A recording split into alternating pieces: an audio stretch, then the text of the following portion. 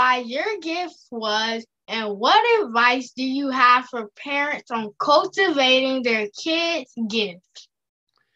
Yeah, well, what's so interesting about everybody having superpowers is that they're hard to identify because most people, their superpowers come so easily to them. So I tell everyone to listen for people saying, "How do you do that? That's amazing."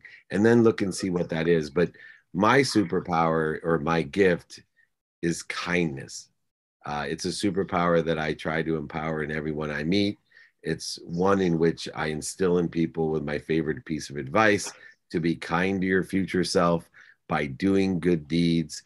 I know that my children don't listen to me. I have 3 teenage daughters that won't listen to me, but they watch me. And so if they watch me being kind, most likely they will be kind themselves. So for me, kindness is the superpower. And if we want to be kind to our future selves, we have to do good deeds.